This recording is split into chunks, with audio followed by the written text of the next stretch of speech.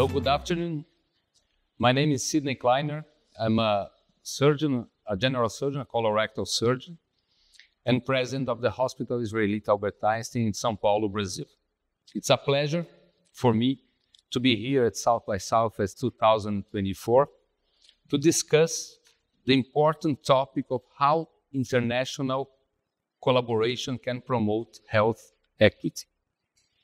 Globally, the healthcare sector experiences many major challenges, with social and economic burdens pushing healthcare systems to their limits. These systems are facing significant budgetary pressures, with treatment costs growing exponentially due to the high cost of new technologies, of innovation, aging, chronic disease, and oncology, and so on. At the same time, much of the world's population is not covered by any healthcare system or does not have access to quality care. This is a social problem.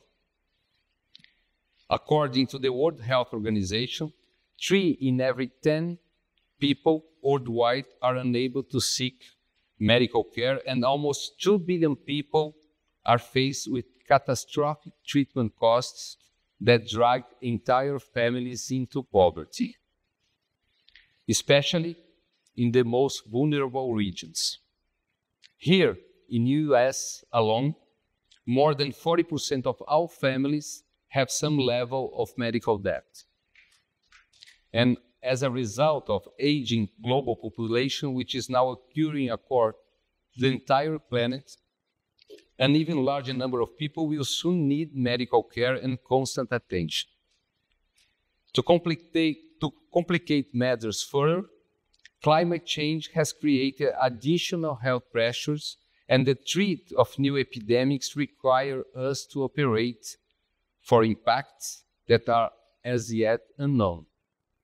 Within this complex situation, what are the most promising trends and solutions? How can collaboration and technology serve as great allies in the much-needed transformation of healthcare?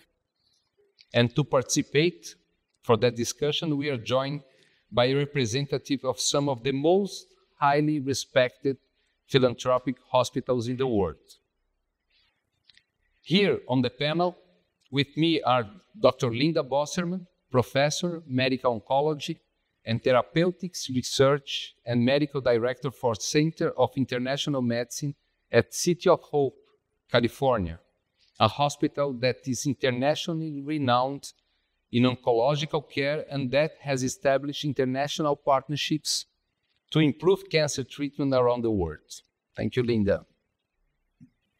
Professor Eyal Zimlichman, Chief Transformation Officer and Chief Innovation Officer at Sheba Medical Center in Israel, Tel Aviv, which is the largest hospital in the Middle East with a wide network of innovation centers all over the world.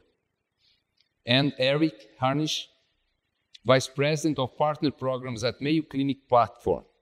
The Mayo Clinic is considered the best and most highly renowned hospital in the world. And in recent years, both Professor Zimlichman and Eric Harnish have been working with big data in healthcare, the result of which is the Mayo Clinic platform, which we will learn about in more detail later. Welcome you all, and thank you for being with us. Each panelist here will talk briefly about some of their ongoing collaboration projects, and we will then discuss the opportunities of impacting health that are already happening and that could change access to quality healthcare in the coming years.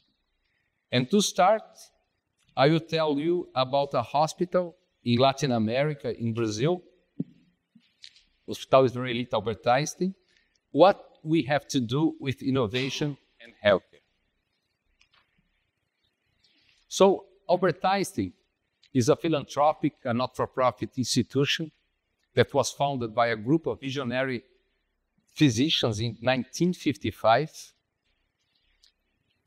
And why they built a hospital as the way to give back to the Brazilian society the receptivity the Jewish immigrants and the Jewish community had when they are coming to Brazil after the Second War.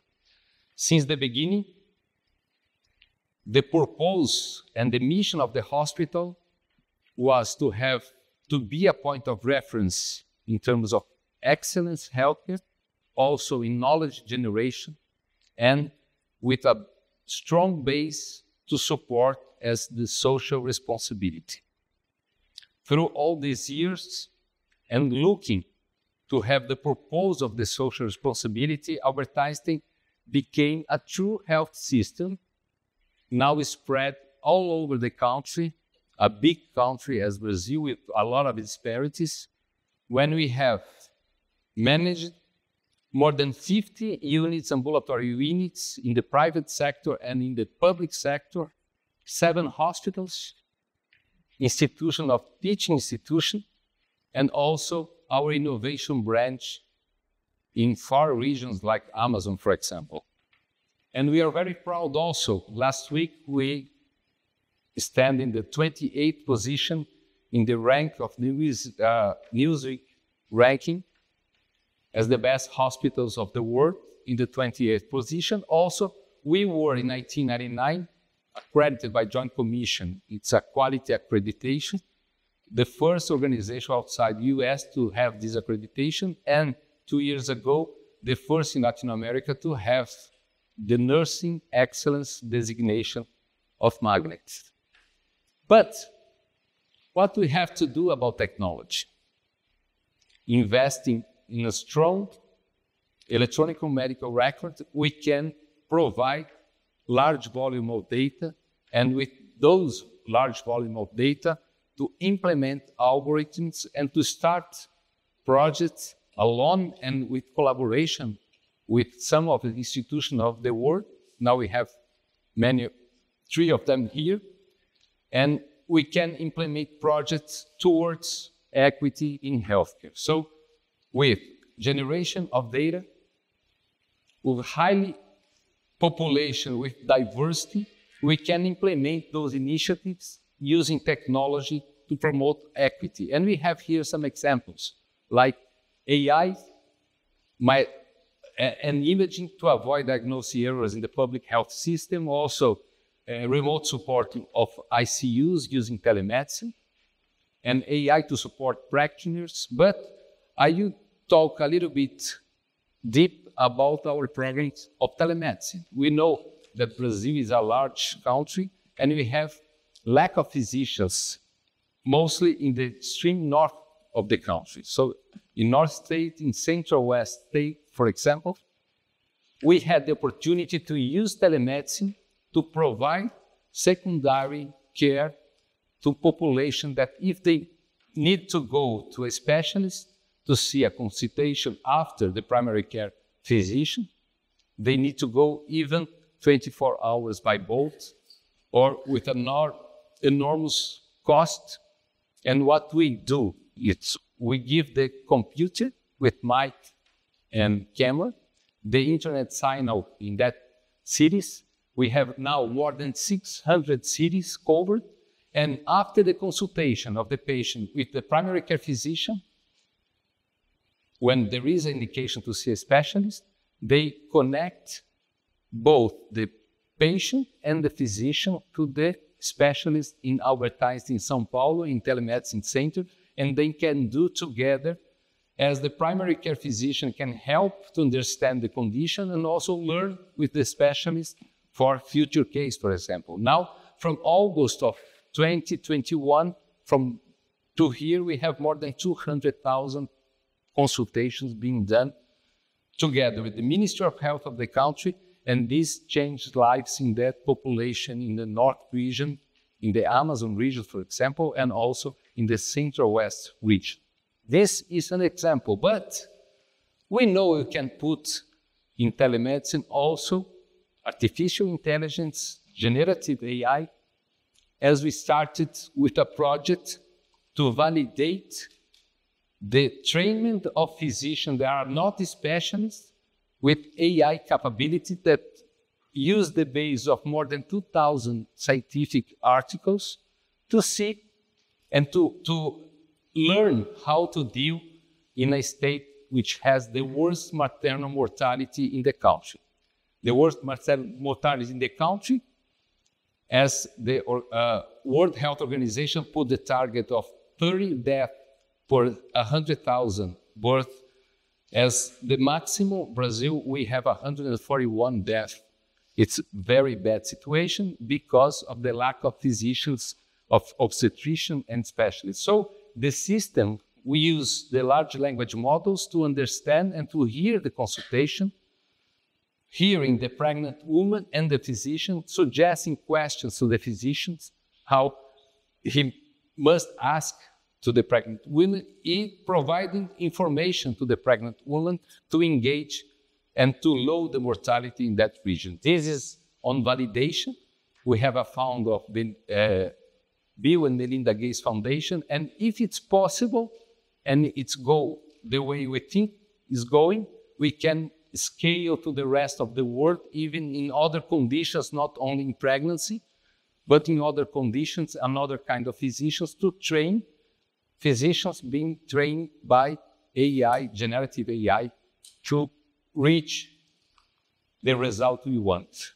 But to validate also, we need a robust institution of research or a kind of research with the diversity the world has. So we know that from oncology, for example, since 2021, all the scientific papers on oncology has less than 5% of Latins, less than 5% of the patients engaged in these trials are Black people, for example. So we don't have diversity in big trials until now, and oncology is just an example. So what we are doing, we have an incubator, an innovation directory.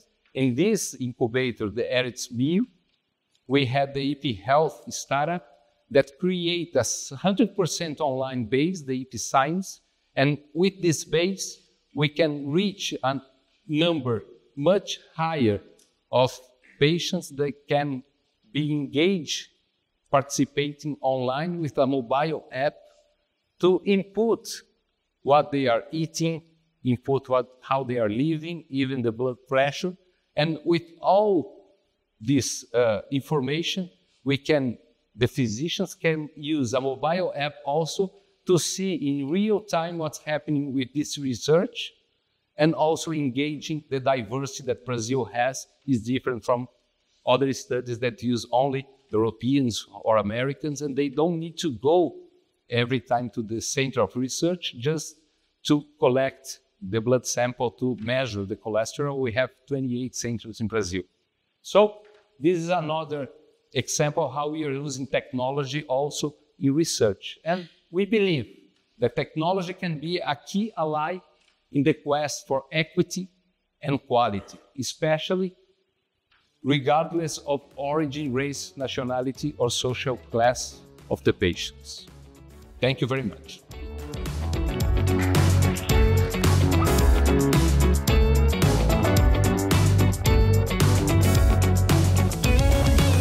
Professor. Thank you. Thank you so much for including me in the panel. And I think you just heard why, as a professor and the leader of international medicine at City of Hope, we are so proud to be in a partnership with Hospital Israelita Albert Einstein in Brazil. So I represent one of the national cancer centers. Hopefully this will switch to me. And I really want to talk about how we feel the privilege of our National Cancer Institute and the incredible philanthropy in our organization to really bring technology and expertise and teamwork to all of those we touch and all of those that we can develop partnerships with. So we are, again, we're at the rank 8th best hospital overall in America.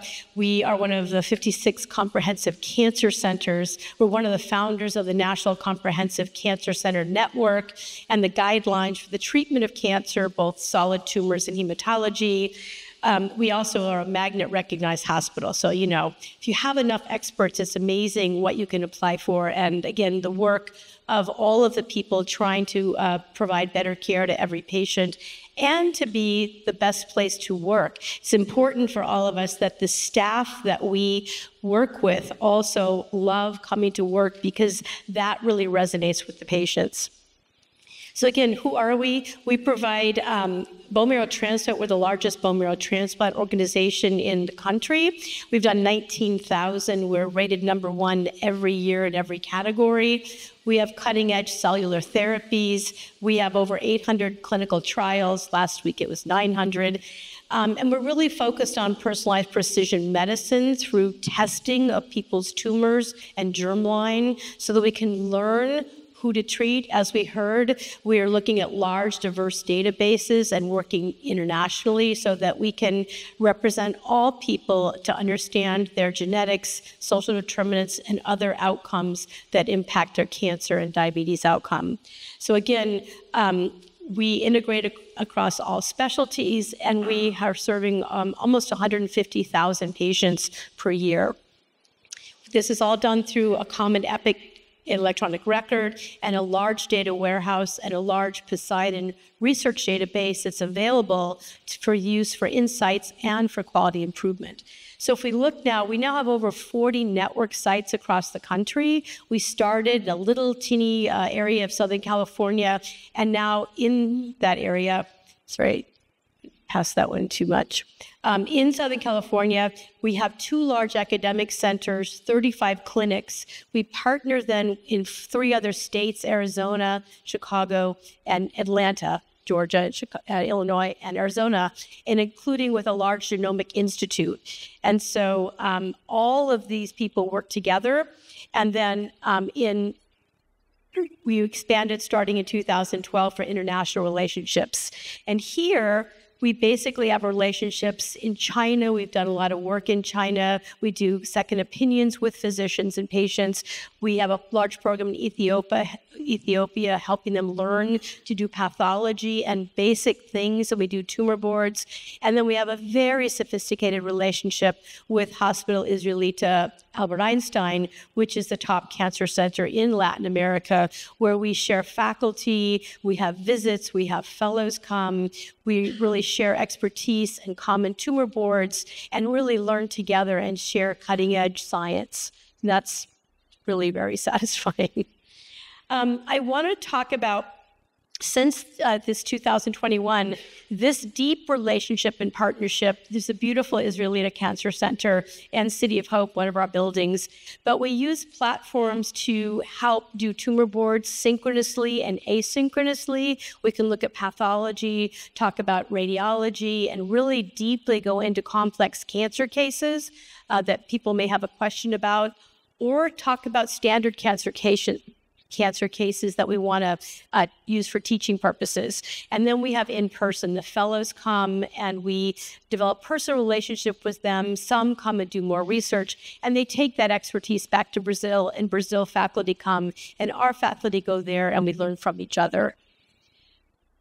The other major thing we've done for many years is we have been the center to teach cancer genomics to the world. So City of Hope developed an expertise back in 2001. We've taught almost 2,000 clinicians in 50 states and 35 countries. It used to be an in-person intensive genomics course. Now it can be done virtually or in person. That's followed up with web conferences, with case conferences, and a very interactive clinical consortium of experts around the world who can share genomics that are changing every day. If I go to our precision tumor board as a breast cancer expert, I learn something every time. And I would remind any of you that know about genomics, you may have heard about BRCA1 and 2, the most common mutations that can be in families at risk for breast and ovary cancer and others. For 30 years, that was an unknown significant gene.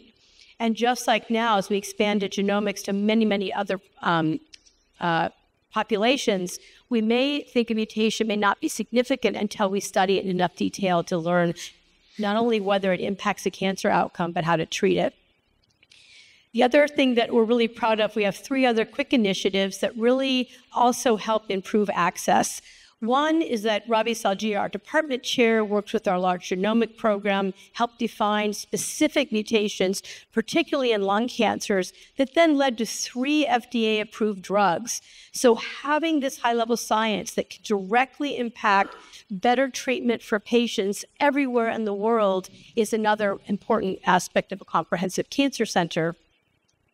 In addition, we have Monty Paul leads a large project. We have a very large microbiome project. Our gut bacteria determines our immune reactivity, and they were able to take a certain probiotic, give it to patients who had the same type of kidney cancer, metastatic, and in those who got the probiotic, with the same treatment and immunotherapy, there was a very significant improvement in disease control, to the point now that it's going into phase 3 randomized trials. To think that we can add a probiotic to our standard treatment and have people do so much better is another way we can apply science and learn together through microbiome. And lastly, we have a large natural language model, which is really trained on over 8 billion pieces of information in 200,000 patients. They can now real-time take a patient's complex medical record between imaging, radiology, different formats of information, and do a summary of that patient that can be provided to a clinician in real time, and especially for people that have 4 and 5 episodes of cancer and are blessed to live 10 and 20 years now, to find out what they had, what they got, how they did, and then where you're going to go next can really make second opinion, third opinion consultations so much more effective. And they have a way of not having it hallucinate. So I've been working with them, and we're very excited to use them in pre-authorization, but in helping our physicians do better more quickly and then comprehensively spend time with patients. So that's the way we're using technology, teams, and expertise to try to improve access. And really, thank you for listening.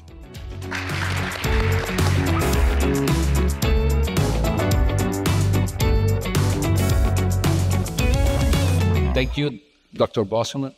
And now, to talk the incredible health work that's being done in Israel, Professor Sidney Klajner from Sheba Medical Center in Israel. Thank you, Sidney, and it's a pleasure to see everybody here. I'm going to speak for a couple of minutes about Sheba Medical Center and our innovation program called ARC and what we're doing with that, and specifically talk about equity, which of course is our topic for today. So a few words about Sheba Medical Center. Sheba is a very large campus. It's the largest hospital in the Middle East with about 2,000 beds, 10,000 professionals, about 3,000 nurses and 2,000 doctors. You see some of the numbers here. Since rankings were already mentioned, we're ranked by Newsweek as number 9 in the world. But of course, we have Mayo Clinic coming up with number 1. So nobody's comparing. It's a little bit tough to match. In 2019, after many, many years of doing innovation at Sheba, we decided to establish our global platform called ARC for 2 reasons. One is to have innovation lead the transformation of healthcare, because I'm sure most of you know healthcare has many, many challenges that we were not able and still are not able to solve with our current solutions, whether it's health equity as one of them, patient safety and quality. We have a lot of issues with workforce, not enough nurses, not enough doctors. We're completely non-sustainable. In this current stage of how much healthcare costs, we're going to hit a brick wall in a couple of years as we reach unsustainability in especially, of course, the developed countries. So we need to find innovative solutions to transform the industry. And this is exactly what ARC is setting out to do. How do we tackle those challenges? Not with the same solutions we've tried so far, but thinking completely out of the box to come up with different solutions.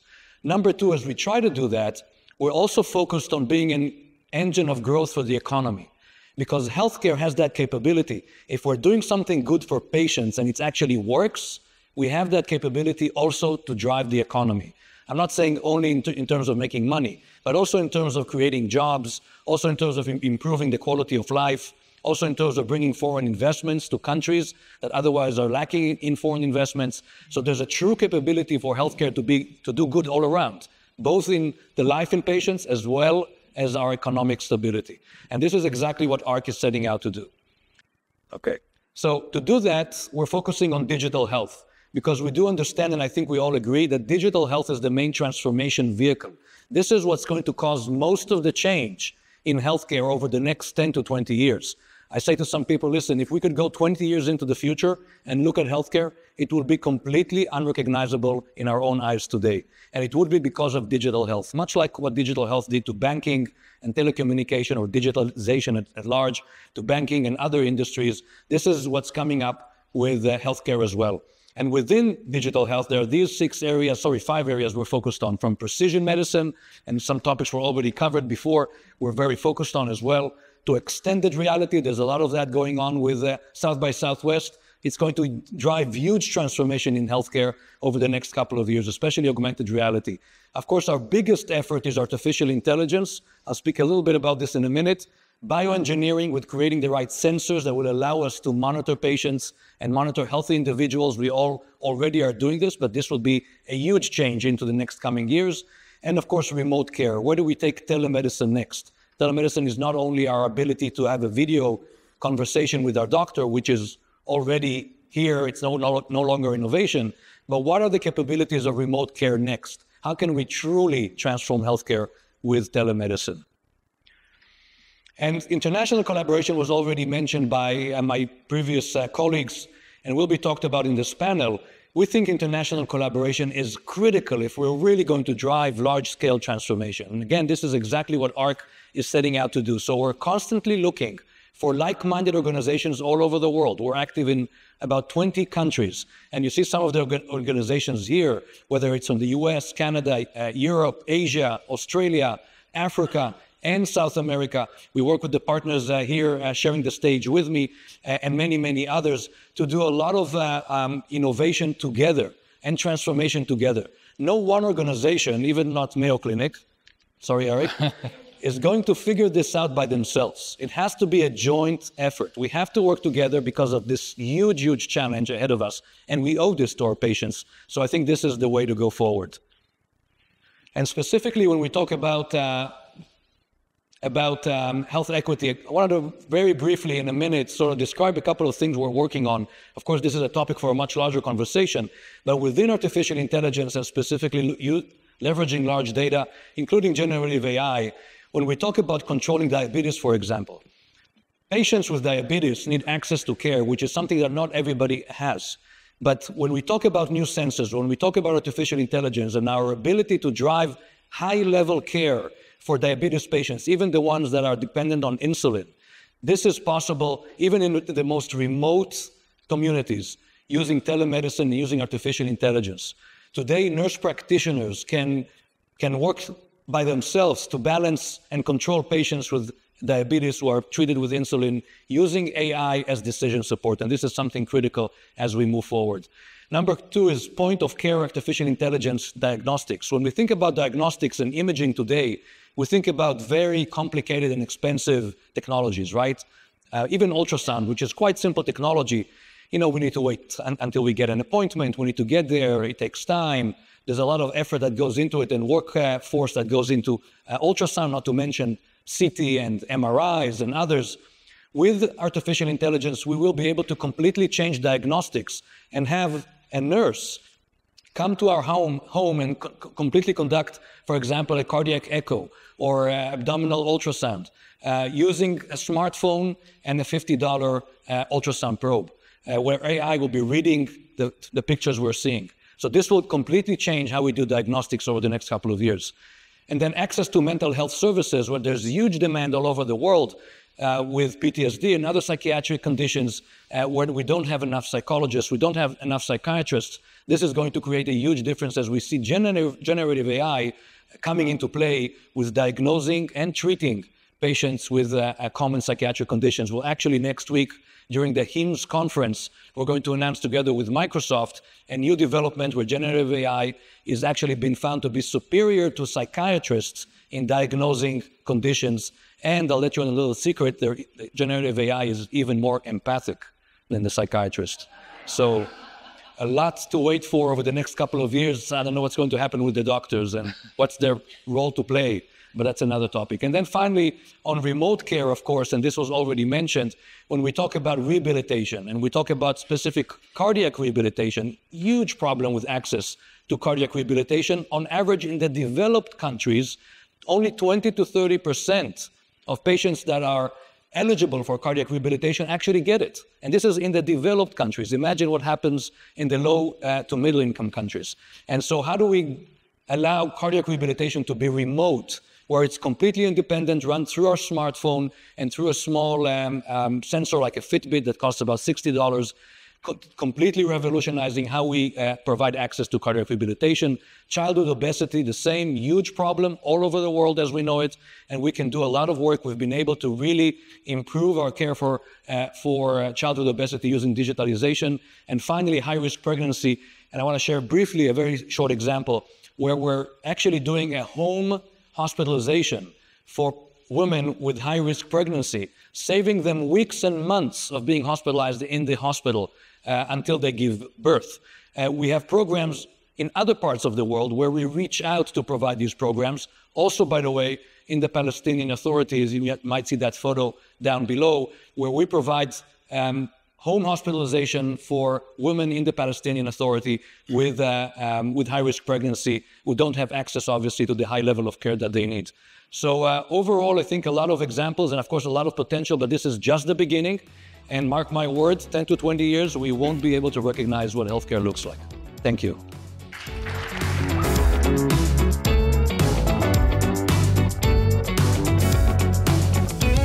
Thank you, Professor Zimmerman, about your speech. And now Eric Harnisch from Mayo Clinic, the first place in Newsweek ranked.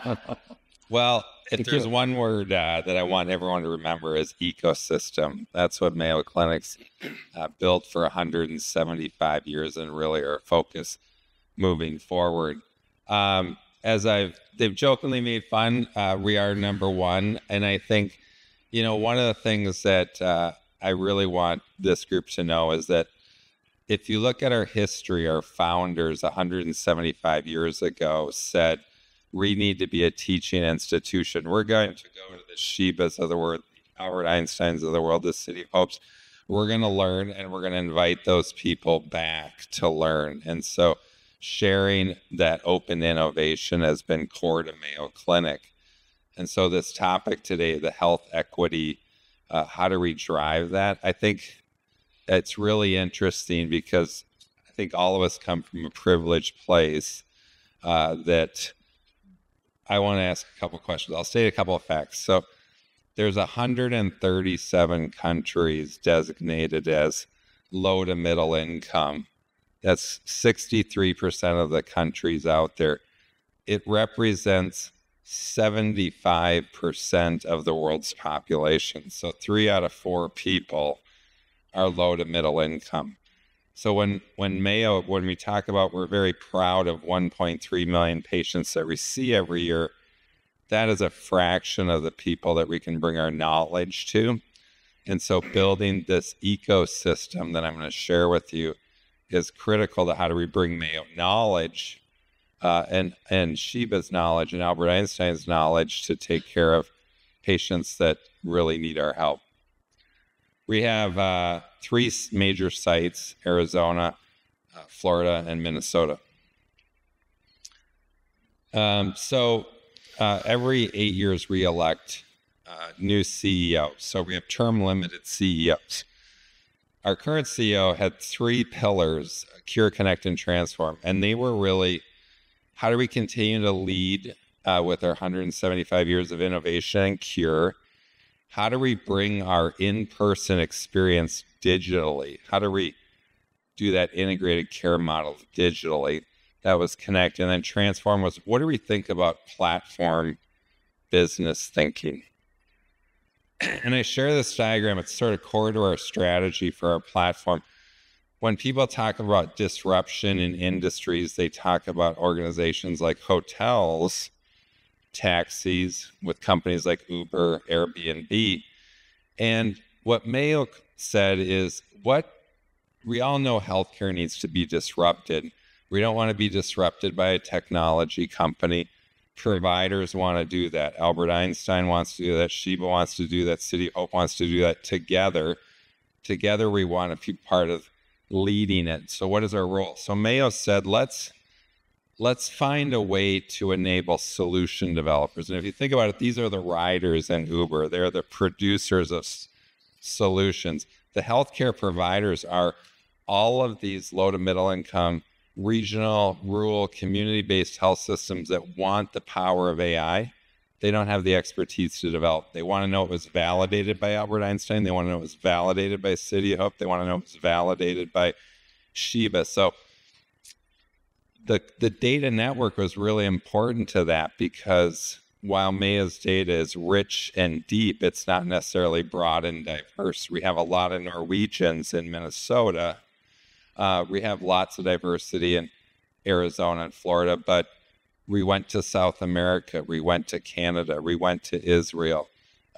In a month, we'll be announcing several partnerships in Asia, Africa, and different areas to show that we're building out a global ecosystem of diverse data, so that when somebody asks, that algorithm developed, is it going to work on Israelis? Is it going to work on Brazilians? And so how do you do that without having this data to test it? And so that's been our goal.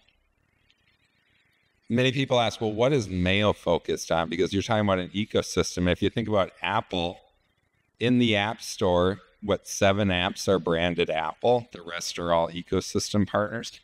These are key areas where Mayo is making larger bets in terms of advanced care at home. How do you help patients? When you look at statistics, people do better in their home than they do in the hospital. Less risk of infection. They're around their loved ones. So what do we think about that? Early disease detection. How do you go predictive? And so, onward radiology, strong area of AI. And then one that we're really excited about is digital pathology. We think that's going to be a significant area of growth. So this is just one example. I'll share how tough AI is. So one of our physicians created an algorithm that was to look at a 12-lead ECG and predict low ejection fraction, which is a precursor to thinking about heart failure, strokes. And what was interesting was when he showed the algorithm to echocardiogram experts, they said, well, the only way you're going to be able to validate this algorithm is that we're the gold standard for that. So when you think you have a positive, you'll have to send it to the echo lab. And he's like, exactly. And they said, wait a second, we're overwhelmed already. We don't have capacity. And so we ran this algorithm in silent mode for several months to really study the patients, then removed it into working with the echocardiogram lab. And then people came out with questions like, hey, I got an alarm on this patient and they were about to have a hip replacement. Does that mean I can't have a hip replacement? And so you think about all of the workflow rules and all of the ways, and AI is just, it's very complicated, and then how you adapt it to different cultures. And so in this case, we ultimately found a successful algorithm, and Mayo being an organization that's primarily healthcare based, we found yet one more company to commercialize it. So I just leave that as an example of kind of what we've done with innovation. I'll turn it back over to Sidney.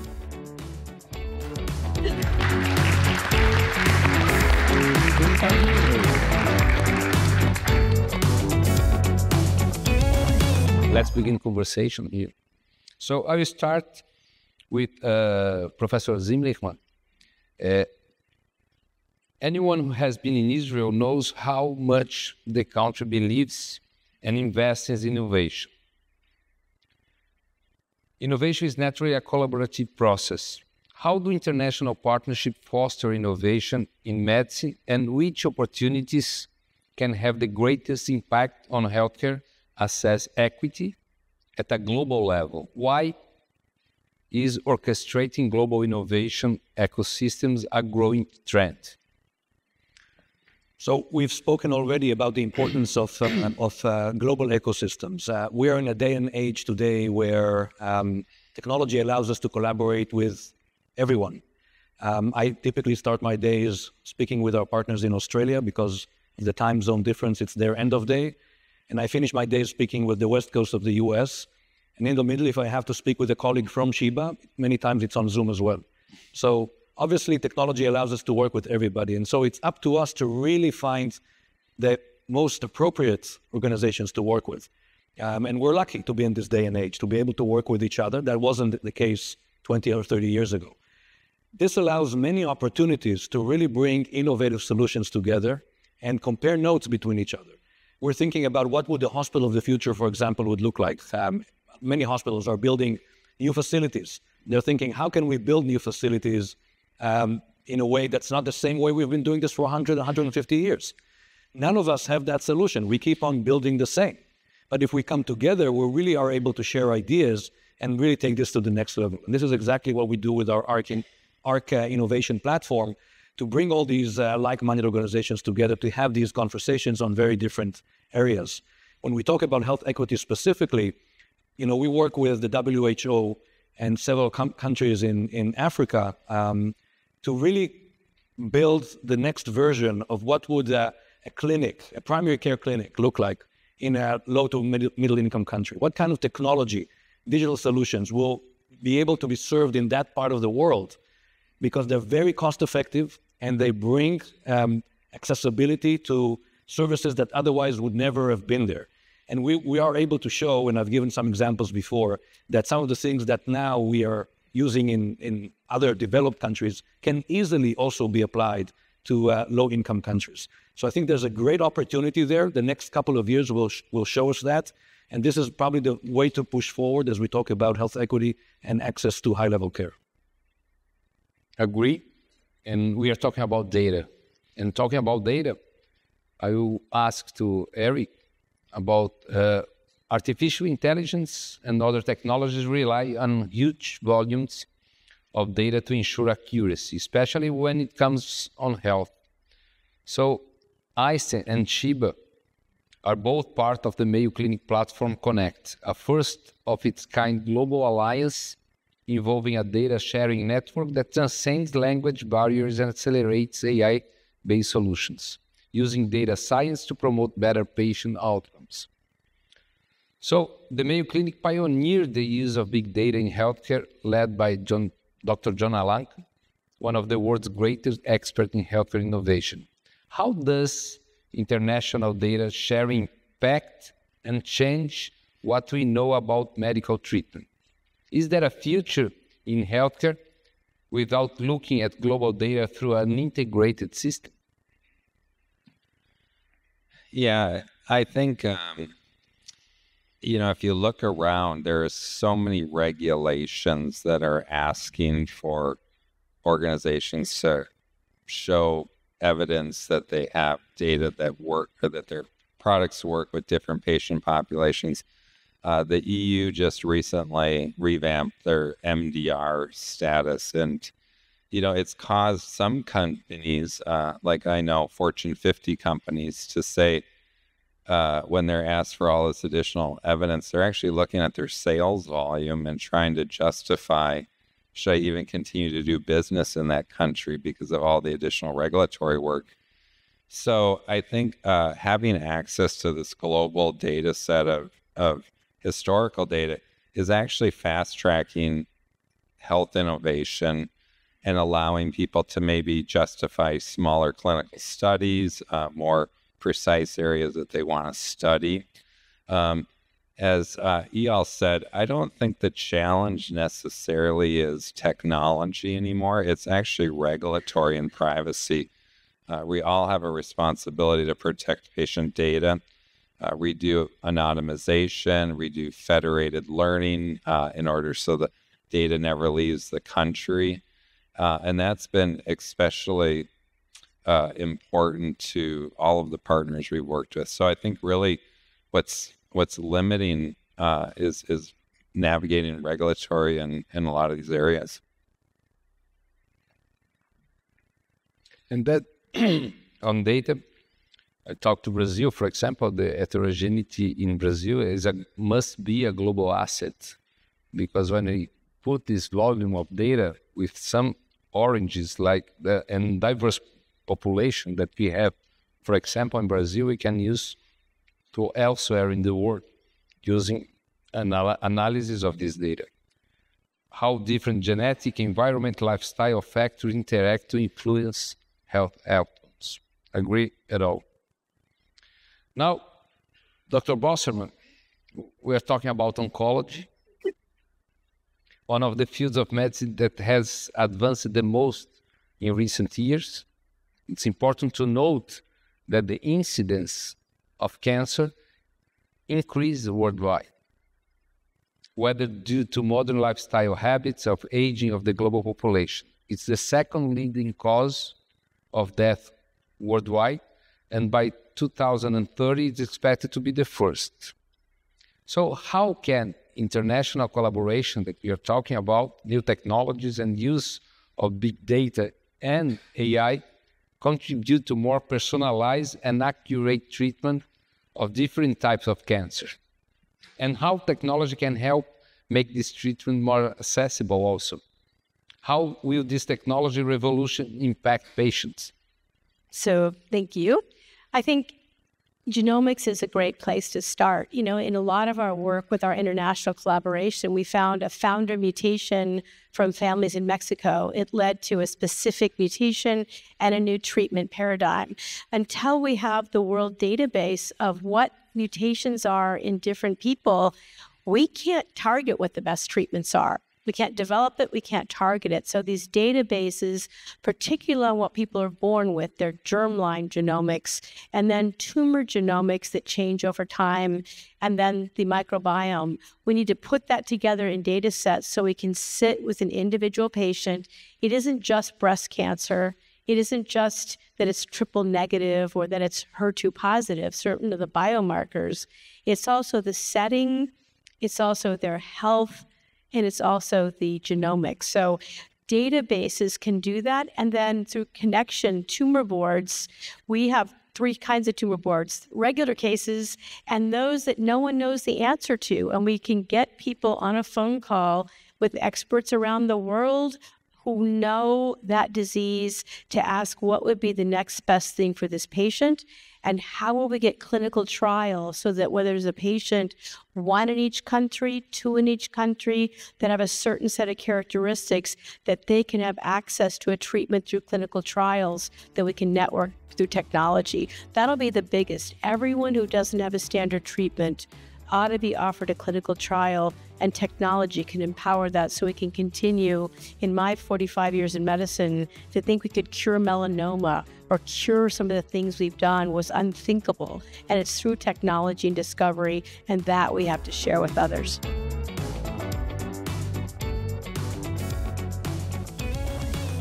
Thank you.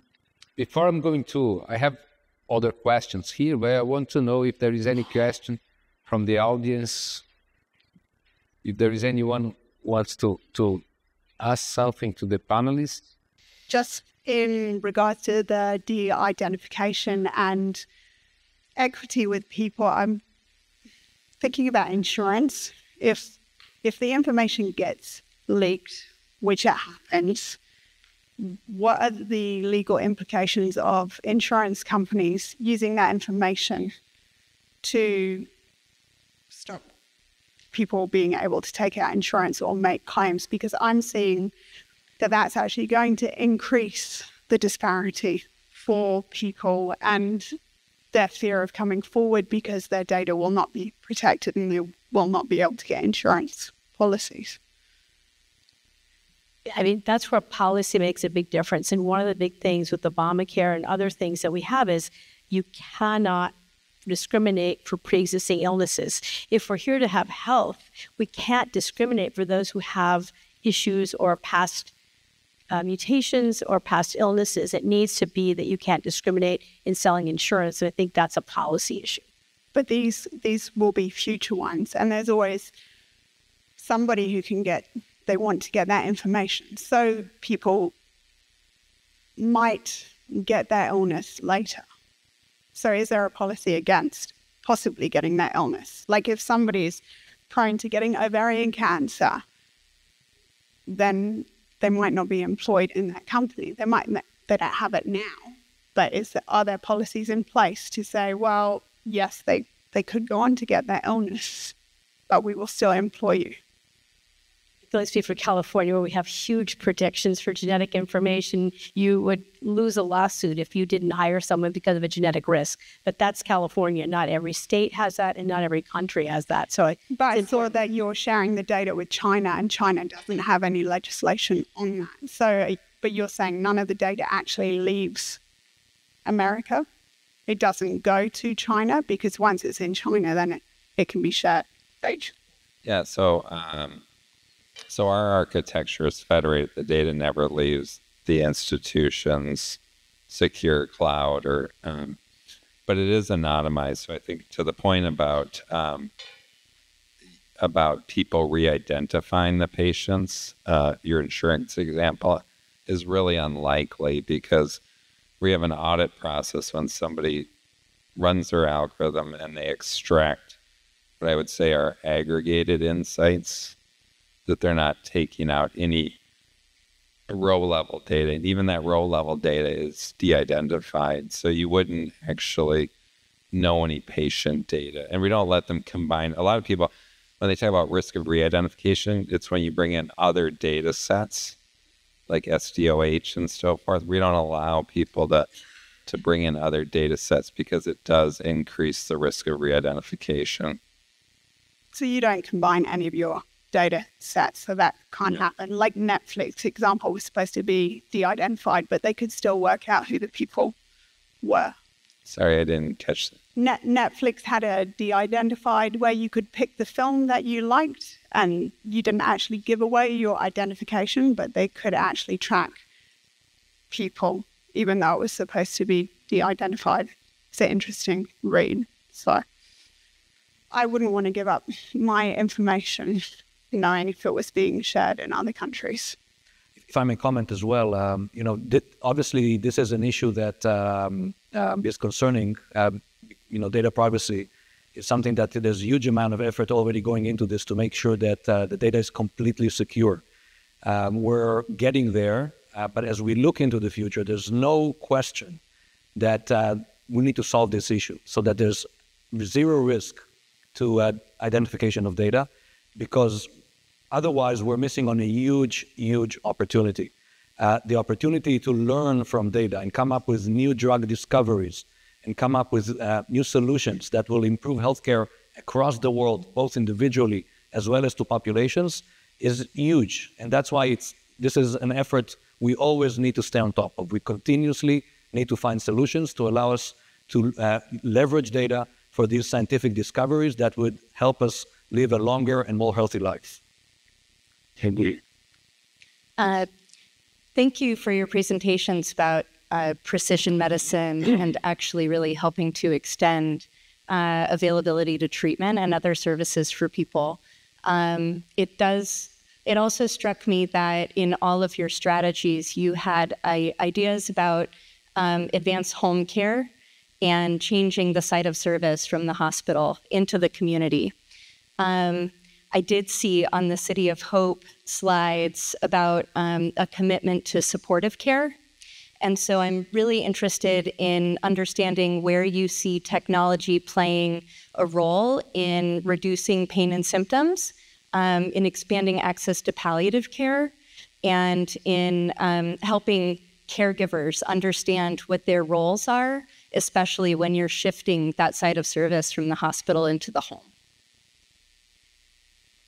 I can say, I think one of the big movements there is with the patient-reported outcome tool, having the patients prompted either by disease, by drug, by condition, answer a set of questions. You can have, proactive and reactive triage by expert nurses. You've got home monitors for blood pressure, early detection of high-risk infection. We do our bone marrow transplants primarily now as an outpatient, but they're under significant monitoring with nurse triage. So that's another way to really keep people connected. And you do have to have the caregiver training, and then, make sure there are the caregivers. We have a hospital on the campus now, an outpatient campus site that people can go to when they may be unstable. They don't need the hospital, but they don't have a home locally to go to. So there are a lot of these innovations that are connected by technology. We are just in middle, Einstein, São Paulo, we are just in the way of launching the new building of oncology in our hospital. And we are talking about some technology involved to palliative care also inside the hospital, but like color therapy, like some therapies to reduce pain, as you said. So there is I think a avenue, a pathway, a great pathway to use technology to give wellness to the patient that deserve palliative care. Just to add one last thing, definitely moving to the home. This is what palliative care is, probably the most important type of service we need to have at home, because we want our loved ones who are suffering to be in their natural environment with their family members rather than in a hospital. And we all know that this has been what's going on over the last 100, 150 years, where we pull people that are sick into hospitals. That doesn't make a lot of sense, especially when we talk about palliative care. So the technology that will allow us to perform remote care, monitoring. We have monitoring tools today that measure pain without the need of the patient to actually comment. We have a measure for pain we can measure through brainwaves and EEG, which we're utilizing. So there's a lot that's going to happen in that regard over the next couple of years. We talk in Einstein when the patient indeed needs to be at the hospital, we bring the home to the hospital. But we aim to bring the patient at home and bring the hospital to home. My comment is on the model for COVID-19 in developing a treatment where the shared resources and the shared responsibilities are spread out. Validation is spread out by the government, responsibility spread out, again, government, private industry, and the cost are lowered as the shared responsibility. Do you have any idea, comments on trying to work with that and trying to develop a path to that type of model? Yeah, I can take that. So I would recommend looking this up. CHAI, it's CHAI. It's the Coalition for Healthcare AI. It started 2 years ago with about 5 founding members. It's now at over 1,200. And the FDA, the ONC, others have been involved in defining what does clinical validation mean.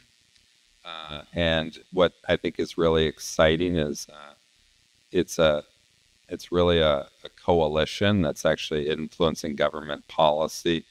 You've seen President Biden also do some executive orders on validation and testing, and so I think there's a lot of positive things coming. I do think you have to balance things, but I think there's definitely a lot of that work going on. So we have 2 minutes more. Thank you for being here. Congratulations on the great work. I think you covered partnerships between providers. My question is, I think there's no way forward that's sustainable and to get to where we'd achieve without collaboration in a broader perspective, not only between providers, but also between pharma, between payers, and so on. I'd like to hear your thoughts on collaboration with other stakeholders to move forward and achieve better outcomes. So we at ARC, I shared the slide of the providers, you're right. There's another slide I didn't bring up, which has our partners in the industry. And we work with several pharma companies, medical device companies, as well as digital companies such as Microsoft, Google, and others, to provide and develop new solutions that are needed in the healthcare industry. I think it's critical to do this. We also have a think tank called FOH, Future of Health, which are the leaders of leading healthcare organizations from around the world who get together to sort of brainstorm about what healthcare needs to look like 10 to 20 years from now, and how do we get from where we are today to where we need to be. This organization started 7 years ago with having providers only at the table. It took us a year or two to understand that we're seeing only half of the story. It's like asking hospitals to think about the future of health, and hospitals would say, of course, We always need to be the center of the universe, right? That will never change. And so we started including others, including payers, of course, including policymakers and the politicians who also obviously have something to say, including industry and including patient advocacy groups, because patients need to be at the table. Now we have all the stakeholder groups around the same table to make these decisions. And I only want to take us all back a couple of years to the pandemic. We seem to have forgotten about COVID, and nobody said the word yet on this panel, right? Amazing. But the world was saved through pharma. Where we would have been today without the vaccines, and how quickly we were able to bring them to market. And Sheba played a big role in that, working with Pfizer to provide the data on the boosters, for example, so that it became national policy and international policy. So huge, huge potential. Just to remember, the study that I showed was a study together with Novartis, that study about cholesterol. So it made the change together with the pharma. So I think I don't have, we cannot have, yes. So, sorry. Thank you very much. Thank you. Finalists, 8 o'clock.